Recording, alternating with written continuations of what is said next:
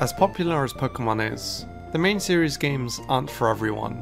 They followed the same, or at least extremely similar formula for more than 20 years now, and even though it's a formula that a lot of people like, it's not surprising that some have either grown out of it, or never liked it in the first place. But if you do happen to be one of these people, this video is specifically for you.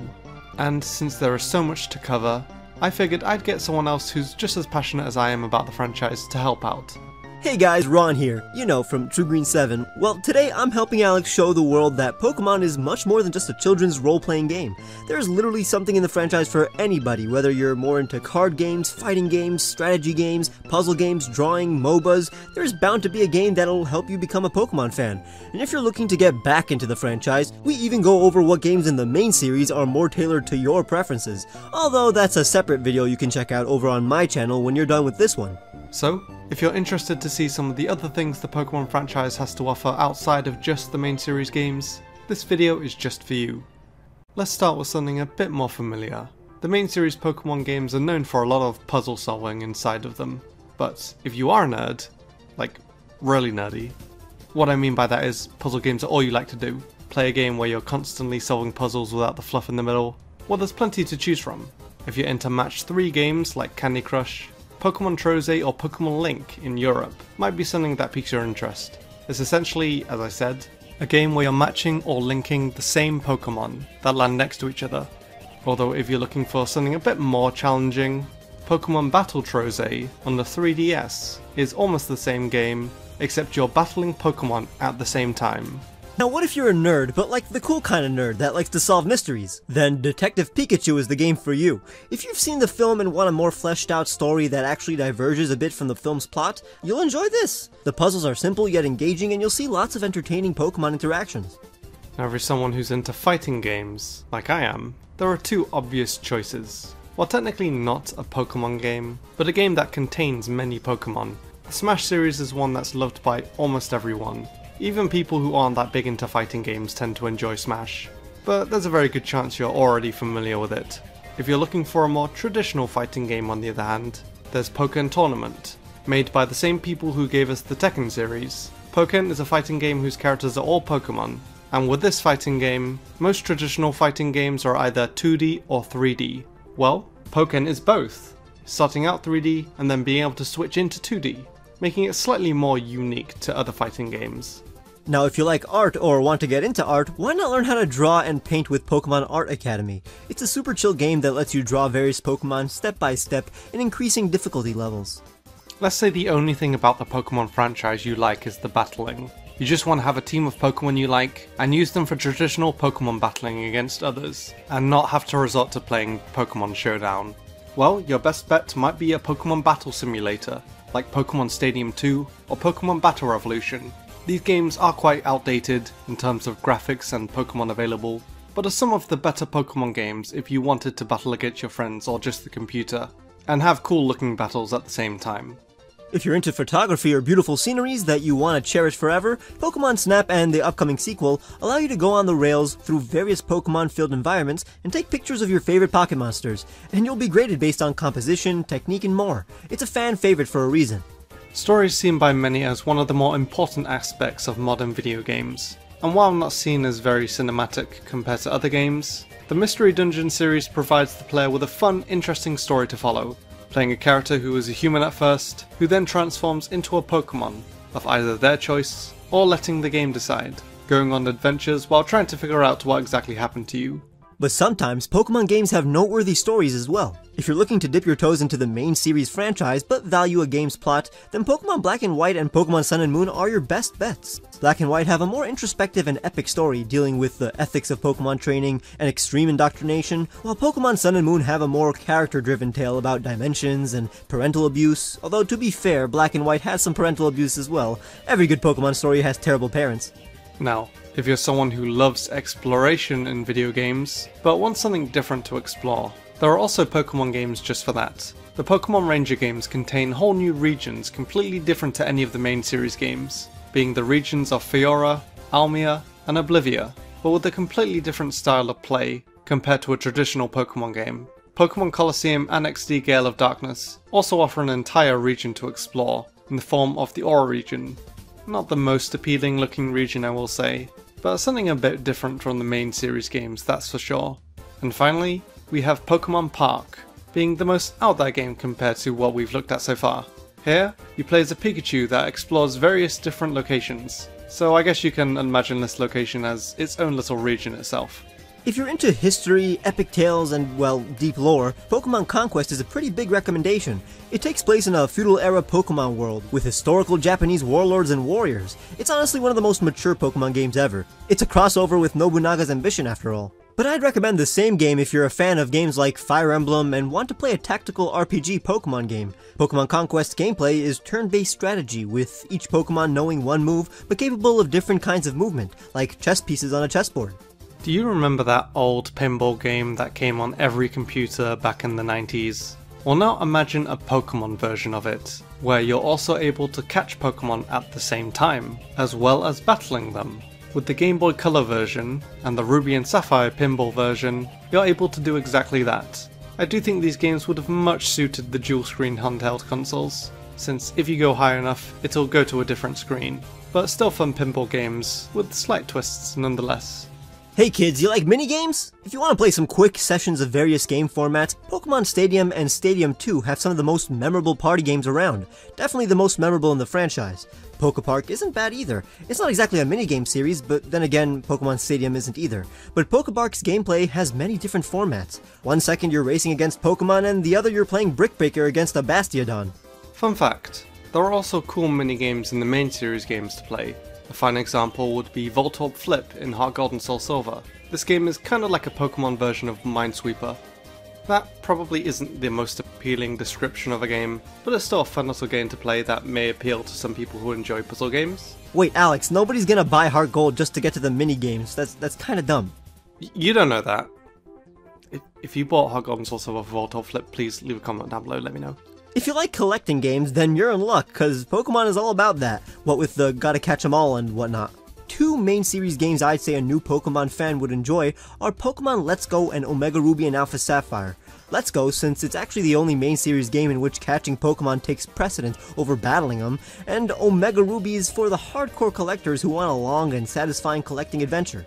Sword and Shield are my personal favorite games to collect Pokemon in, since all the Pokemon are in the overworld and interactable, but I wouldn't buy those games if collecting is all you want to do. If you're into collecting, but not so much into the traditional Pokemon gameplay, something like the Pokemon Rumble series might pique your interest. In this series, Pokemon act as wind-up toys that you basically want to run into and collect. A pretty unique idea for a Pokemon game. Pokemon Go right now is the biggest game in terms of collecting Pokemon, although you probably already knew that. It's also the game on the list with the longest lifespan, since it's still incredibly active right now, and more Pokemon and shinies are being added to the game every now and then.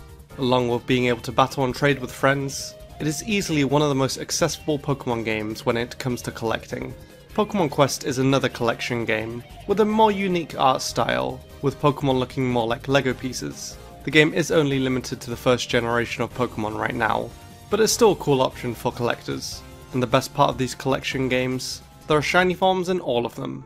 Gacha games are video games that implement a gacha mechanic in which the player spends in-game currency to acquire new characters or items to play with. Pokemon Masters and Technically Unite is this franchise's version of a gacha game, and while a main series fan would usually only play these games to see their favorite characters interacting with each other and expanding their lore and learning obscure facts about Tate and Liza, a gacha fan would be particularly invested in getting as many powerful characters as possible, like Red and Cynthia. Now, if you're someone who loves card games, well, Pokemon has just that as well, in the form of the Pokemon TCG, or Pokemon Trading Card Game. You can play with actual cards you can trade and collect, or if you don't have access to them, play online with a pre-made deck, or just about any deck of your choosing. Online is also a great way to try out different decks, without having to own the cards. If you have the need for speed, then the Pokemon racing game for you is Pokemon Dash. It's complete rubbish, but it's still a racing game, so it counts. In terms of games that have longevity, and are still extremely active, we have the obvious Pokemon Go. What once was empty and lacked content, is now a game that's constantly changing with new updates, features, Pokemon. Hell, there's probably going to be a time where Pokemon Go has more Pokemon available to collect than any other Pokemon game. It's a game that isn't going away anytime soon. Do you play video games for humorous plots and silly characters? Considering Pokémon is a family-friendly franchise, there are a few Pokémon games that can amuse a player. Pokémon Rangers Shadows of Almia is heavily gameplay-oriented, but the plot and characters, especially Team Dim Sun, are actually pretty humorous and intriguing. As you'd expect, Detective Pikachu is actually a quite funny game. You've probably watched the film, you know how entertaining Detective Pikachu is. What a character! Do you love hygiene?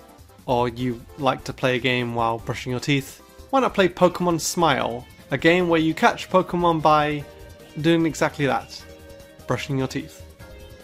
Looks great. Yo, you like learning? I know I do. You know what's the most beneficial thing to learn in this modern landscape? How to type. How about playing Pokémon Typing Adventure? You get through levels by quickly typing the name of Pokémon that appear on screen, and the boss battle music is a little too epic if you ask me.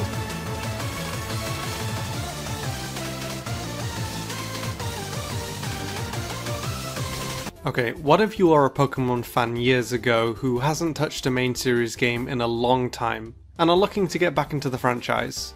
Pokémon Let's Go Pikachu and Eevee might be the most user-friendly and accessible Pokémon games for people wanting to come back to the franchise. Being a recent Pokémon game that's based on the very first region makes it much more familiar with people who used to be into the game. However, if you're wanting to come back looking for something that's still new, but at the same time somewhat familiar, Pokémon X and Y might be your best bet. It follows the traditional Pokémon gameplay, as well as having plenty of other nods to previous Pokémon games, like the beginning forest being the same shape as Viridian Forest, even getting to pick a Kanto starter near the beginning of the game. It's also on the slightly easier side of main series games, so again, definitely a Pokémon game worth trying if you're wanting to get back into the main series games. Pokémon isn't known for its graphics, especially the main series games, but if you're a stickler for high-resolution textures and high-end lighting and rendering, the new Pokémon Snap game is right up your alley. It's immaculate. Probably the best-looking Pokémon game. If you're looking for Pokémon battles with nice lighting and rendering, Pokémon Revolution, specifically on an emulator with 1080p resolution, looks pretty sweet. The Wii version was good for its time, but despite what you might have heard, the models are actually not as good as Sword and Shield, and while the animations have more personality, they're pretty janky. When a move animation in Sword and Shield is good, like Pyro Ball, it's some of the best animation in the franchise. When people think of the Pokémon game with the most amount of content for the player to chew on, Pokémon Heart Gold and Soul Silver are usually the Pokémon games that are brought up the most, mainly being the latest Pokémon main series games to include more than one region. It also has plenty of other things for the player to do, like the Pokéathlon, the Battle Frontier, 16 gym leaders, a battle with Red, Pokémon following you. It's no surprise why this is the fan favourite Pokémon game. For those who want to get into the franchise but don't particularly care about getting caught up with all the past lore and mechanics and just want to jump right into the latest adventure, Pokémon Sword and Shield are perfectly fine. With Pokémon in the overworld and an epic gym challenge, the main draws of Pokémon have never been stronger in the Gen 8 titles. But if you want to become a hardcore Pokémon fan but haven't played a Pokémon game yet, chances are you want to find the perfect game to start from. I always say that Fire Red and Leaf Green are the perfect first Pokémon games. They're the most simplified version of the Pokémon journey while still having enough content. It starts you out in the region of the first generation, Kanto, and introduces you to the world of Pokémon with the first 151 Pokémon available.